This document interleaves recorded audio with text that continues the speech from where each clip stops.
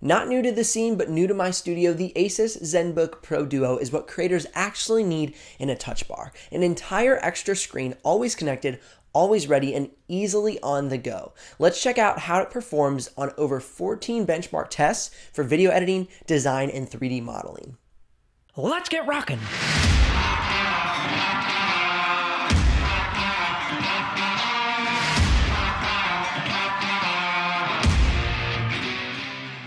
If you're new to the channel, my name is Benji Kaiser. This is where you're going to find the best tech and tools for creative professionals. So if that sounds like your kind of place, consider subscribing and ring the bell so you don't miss out on any of the future videos. Also, if you're curious about the exact prices and even more in-depth specs of this model as we're going through the video, you can head down into the description below and click one of those links. Now, if you do use that link, I will get a small commission, but at no extra cost to you. And that's what keeps this channel alive and the helpful content coming your way. Also, if you want to get a discount on this computer, or any computer over at Computer Upgrade Kings, you can use the discount code BEN3. The ZenBook Pro Duo is what I think Apple was hoping to accomplish with their touch bar. A small secondary screen loaded with easily accessible apps to boost your productivity. Asus went all out and has given creative professionals a secondary 14-inch 4K matte display to unlock a whole new level of possibilities on a single machine. Pulling this laptop out of the box, I am greeted by one of the most attractive top covers I have ever seen on a laptop. This all aluminum laptop features a radial brushed steel blue top cover reminiscent of no other laptop I've seen on the market. Beautifully beveled edges and sturdy build quality make this laptop one of my top picks as far as engineering alone is concerned. As I pull open the top cover to reveal the interior of this laptop, I am easily able to do this with one hand, even with a laptop rising nearly a full inch off of the table surface. The slight rise on the laptop allows a more comfortable experience of the secondary screen, keyboard, and trackpad. It also acts as a great tunnel to funnel airflow through in order to keep this computer running as cool as possible with the massive i9 processor and RTX 2060 GPU in this laptop. The screen is a glossy 15.6-inch 4K OLED display at a 16:9 aspect ratio with a 60 Hz refresh rate. It also ranks high on the color gamut range, reaching 100% sRGB, 94% Adobe RGB, and 100% DCI P3, all at a Delta E of 1.79. The screen comes with a built-in webcam as well for those important virtual meetings. This laptop has a narrow but optimal selection of ports. As always, I tell people, think about your workflow. What ports are you going to use on the day-to-day? That's the ports you should be prioritizing when considering the ports on this laptop. Just like the StudioBook 17 I recently reviewed, this keyboard might be the best I've ever used. It is very quiet, but the keys are still snappy and respond very well. And although it is snappy, it also has a soft push under your fingers. I'm seriously impressed by this keyboard. Although the trackpad is in an odd position, it is responsive and accurate. A few months back, I reviewed the Acer Concept D9, a laptop built for serving illustrators, digital painters, and the like. It has a very similar trackpad placement, but it was not as sensitive and accurate as the one on the ZenBook Pro Duo. At first, the positioning is odd, but because it is done so well by Asus, I was able to adjust very quickly and actually ended up really enjoying the placement of the trackpad. There are a variety of helpful shortcut keys on the keyboard deck. You can quickly exchange screens, so what is on the top goes to the bottom, and what is on the bottom goes to the top. You can quickly toggle between fan modes, access the snippet tool to quickly create screen captures, turn on the webcam and turn off the webcam so you don't get cyber spied on. There's a lot of really great options there.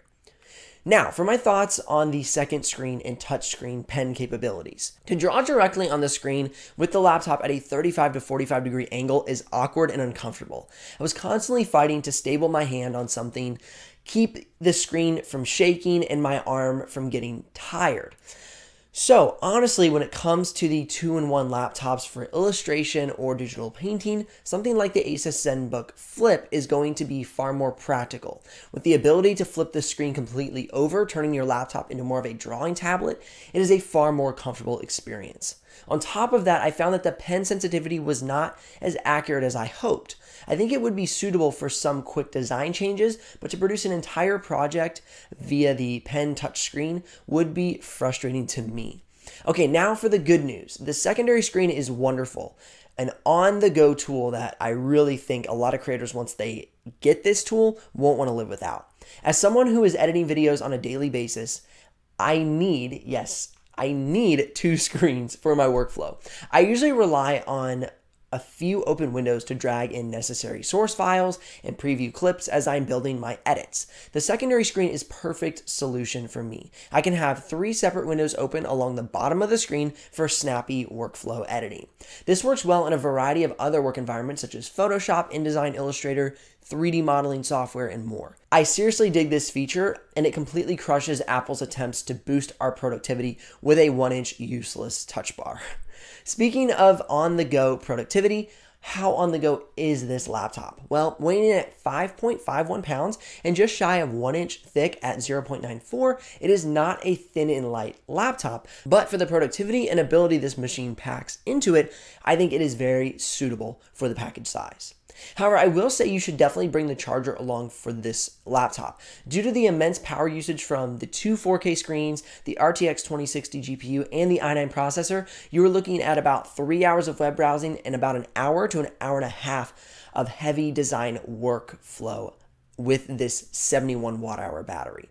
Okay, now for the fun part. Let's get into the performance benchmarks, thermals, component usage, and noise tests.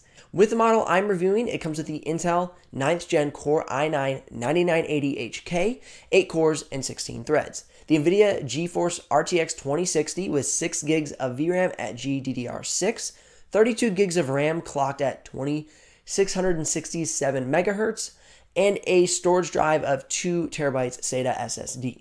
Starting things out with Photoshop, which is the program I use to see how well this laptop will perform for photographers, illustrators, and graphic designers, as it is the most intensive program in the Adobe CC design suite. The ZenBook Pro Duo handles all of these individual benchmarks very well and sits within the mid to high end of the performance charts, making it a very suitable laptop for any graphic designers, illustrators, or photographers.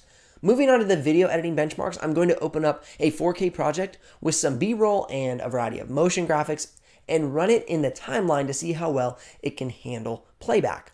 The RTX 2060 is able to run smooth playback in the timeline at full quality 4K without any drop frames. And for a render test, it is able to render out all of the 7,240 frames of motion graphics in 3 minutes and 23 seconds, which is above the average for rendering time on that test. For the exporting tests, I'm going to take a 9-minute 4K clip, place it into Premiere Pro and DaVinci Resolve, and export it out. The ZenBook Pro Duo is able to export this 4K clip to 4K in 3 minutes and 1 second out of Premiere Pro and out of DaVinci Resolve in 9 minutes and 14 seconds. Now, 3 minutes and 1 second out of Premiere Pro is the absolute fastest export time I have personally ever seen on my channel. I am very amazed by this laptop's ability to efficiently and quickly export out of Premiere Pro. Now, if you want to save a little bit of time, you can export that same 4K clip to 1080p in 1 minute and 2 seconds. Another insanely fast export time. And out of DaVinci Resolve in 3 minutes and 58 seconds. I'm going to discuss the thermals, component usage, and noise produced during each of these tests. But first, let's take a look at how the ZenBook Pro Duo handles motion design and 3D modeling. After Effects was not an issue for the ZenBook, but I will note that my test showed it pulling benchmarks that were a little bit lower than the average laptop in its category. The Puget After Effects score was a 591, and the Puget After Effects render score was a 517. Moving on to the performance and 3D modeling test, Geekbench single core was a 1261, and the multi-core was a 7193. Snagging the top spot in my charts for single core performance and taking second place to the latest Ryzen 7 4800H. This laptop performed very well. The Cinebench R20 test came in at 3412, snagging the third place spot right behind the latest Ryzen 4000 series lineup. Blender Classroom GPU took 5 minutes and 32 seconds, and the Blender Classroom CPU took 14 minutes and 39 seconds. A lot of you have been asking for me to pursue 3D modeling tests in my reviews, and I have heard your requests, and here they are. For Autodesk 3ds Max, you have a score of 125.68. For Autodesk Maya, you have a 138.1. And for PTC Creo, you have a 114.16. And lastly, for SolidWorks, you have a 62.65. And you can see how these are ranking against some of the other laptops that I've reviewed so far on my channel, and there'll be more to come in the future. If there are any other tests you would like me to run, please comment below. I would be happy to look into these tests and see if I can include them on my future reviews. Now that we know how it performs in each test, let's look at the temperature, component usage, and noise during some of these tests. At idle, the ZenBook Pro Duo is idling at around 31 to 35 decibels, with the fan sometimes kicking on here and there. In the Photoshop benchmark test, the noise got up to 44 decibels from the fan. In Premiere Pro 4K export, it got up to 49 decibels. In the Premiere Pro render, it got up to 50 decibels. And in the DaVinci Resolve export, it got up to about 50 decibels as well. The Asus ZenBook Pro Duo thermal test. At idle, the ZenBook Pro Duo sits at around 38 degrees Celsius. During the 4K export, the CPU stabilized at 85 degrees Celsius, but we saw up to 98 degrees Celsius during that export. So this laptop does run pretty warm, but as you can see, it performs extremely well according to the benchmark test. Premiere Pro 4K export, the GPU got up to about 75 degrees Celsius. In DaVinci Resolve, the 4K export stabilized at an even higher temperature of 92 degrees Celsius, and we saw a height of about 109 degrees Celsius. As far as the GPU is concerned during DaVinci Resolve, it stayed at around 73 degrees Celsius. Now, during the Photoshop Puget benchmarks, we saw a high of 98 degrees Celsius and an average of 88 degrees Celsius in the CPU. And for the GPU, we saw around 60 degrees Celsius, as Photoshop really doesn't use the GPU too much. All right, now let's look at the component usage of this laptop during each of these tests. During the Photoshop Puget benchmarks test, the CPU saw a 15% usage, the GPU saw about 0 to 15% usage, and the RAM saw about an 85% usage. Now, during the 4K export out of Premiere Pro, the CPU had a usage of about 20%, the GPU about 82%, and the RAM about 30%. Exporting out of DaVinci Resolve, the CPU saw about a 95% usage, the GPU a 30% usage, and the RAM a 33% usage. If you're looking for a laptop to substantially increase your in-office and on-the-go productivity, all inside of a relatively compact package with amazing screen resolution and color accuracy, then I would certainly pick up the Asus ZenBook Pro Duo, a laptop with the fastest export time out of Premiere Pro that I have ever seen on my channel. Again, if you're curious about the exact prices of this model, you can head down into the description below and click one of those links. Keep editing, keep designing, keep creating. I'm Benji Kaiser, and I'll see you in the next video.